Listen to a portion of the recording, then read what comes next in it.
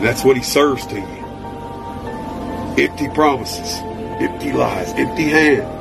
They're always, I'll give you this, I'll give you that. And they're all empty, man. They don't mean anything.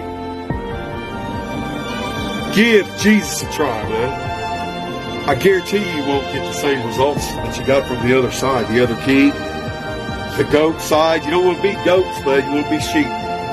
The good shepherd, when he's done with you, man, well, you'll know that you met love, real love, pure love. There's nothing like it in this world. And once you know the pure love of Christ, and you see it in your life, and what it's done, well, the enemy's done. Satan, he's done.